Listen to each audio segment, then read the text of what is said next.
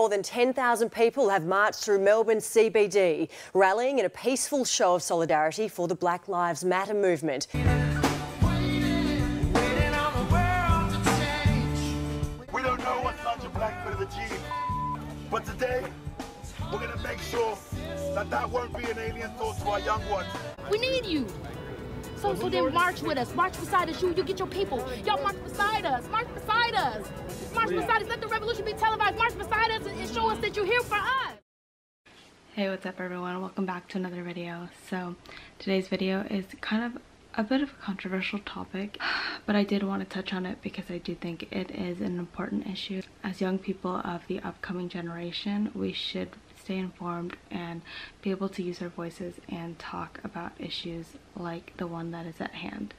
Because my thoughts might be a little bit jumbled, but I did feel compelled to talk about it just because as someone who works in the healthcare field and talking about life and racism and the things that I've experienced in comparison to people who literally get their lives taken away just based on the color of their skin, I did feel compelled to talk about it.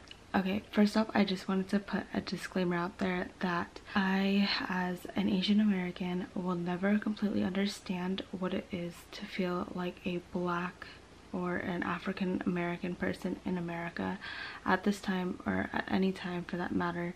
And although I've experienced stereotypes and discrimination based on the color of my own skin, I'll never understand what it's like to fear for my life and to feel that I may be killed for the color of my skin. So although I do stand with the black community during this time, I will never completely understand, and there are many tools to educate you, which I'll talk about a little bit later on. But I just wanted to put that disclaimer out there that although I will be talking about the importance of Black Lives Matter, I myself have never been able to fully grasp it because I myself am not a black person in America. And to be completely honest with you, what really drove me to make this video was what was going on around me. I saw a lot of people post almost like opposing to Black Lives Matter, which kind of like blew my mind because for me at least, as someone who works in the healthcare field who strives to sustain life and to help other people, it was just mind-blowing to me to see that people would even begin to regard. It was just like mind-blowing to me for me to see that people would even begin to think to belittle Black Lives Matter. I do not stand for violence and looting. That's just not something that I personally stand for, but I will not tell someone who is an African American person in this country how to protest.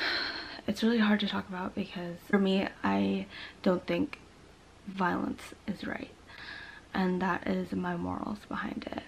I didn't think that it was right for that police officer to unrightfully kill George Floyd, and maybe he may not necessarily be the model citizen that everyone thinks, and maybe I obviously don't idolize this man, but I do think that I didn't think it was right at all to kill someone just based on what the criteria they were stating, saying that he was like had a counterfeit product. So my point being, I don't stand for the violence and the looting, but I will not tell people how to protest. Another thing I wanted to talk about is, at first this movement made me really uncomfortable because I would constantly see it online and I would see opposition to it from people that I personally know and I work with, and it was just really troubling to me to see that people, just because it wasn't happening to them, that they weren't willing to speak on it or say something about it, or that they didn't care. I can verbatim tell you that I had heard someone who his profession is to save lives personally say, it's just some black guy who died, who cares? Verbatim, that's what I heard someone say. And I think that's what really drove me to make this video, because of the fact that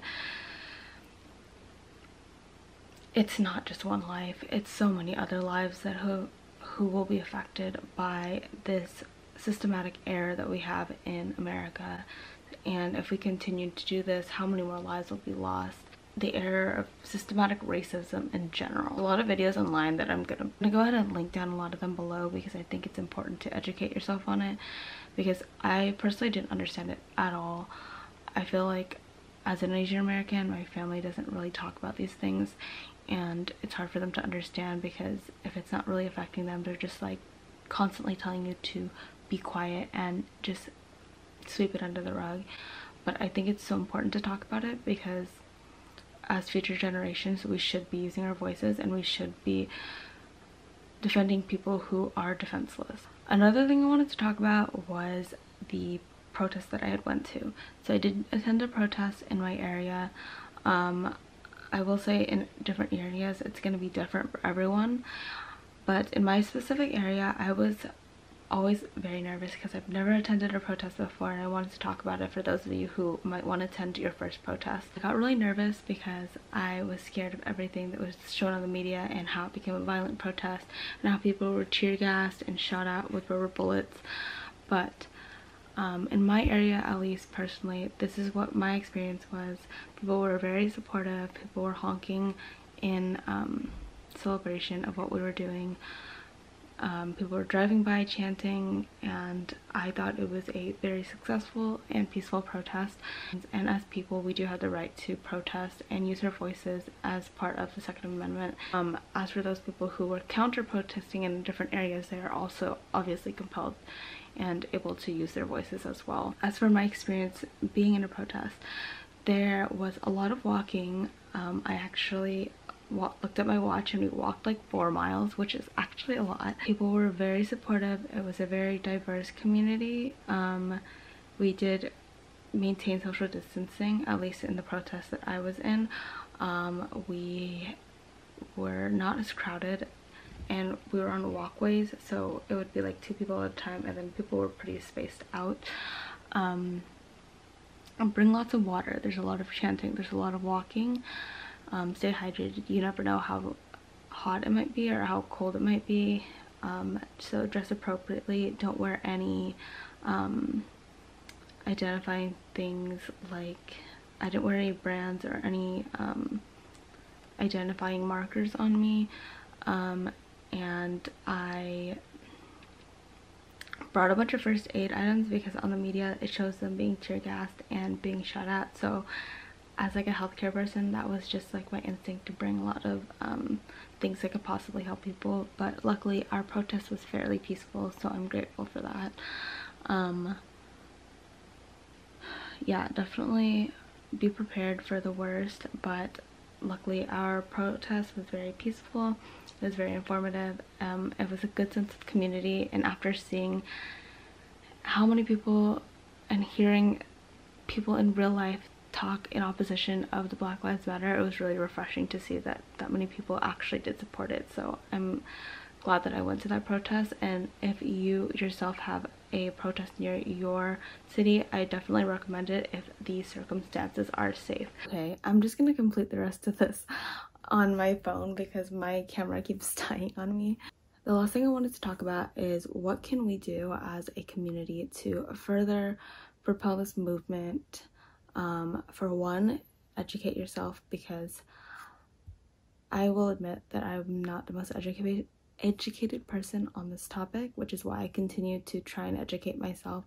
I'm gonna post different podcasts, different shows you can watch. The one I'm watching right now is The 13th, and it talks about kind of racism that stems way back into our American history, and it was really interesting because they talk about how the 13th Amendment was essentially exploited. You don't understand what I'm saying, I recommend that you watch that, because I feel like it explains it way better than I actually did.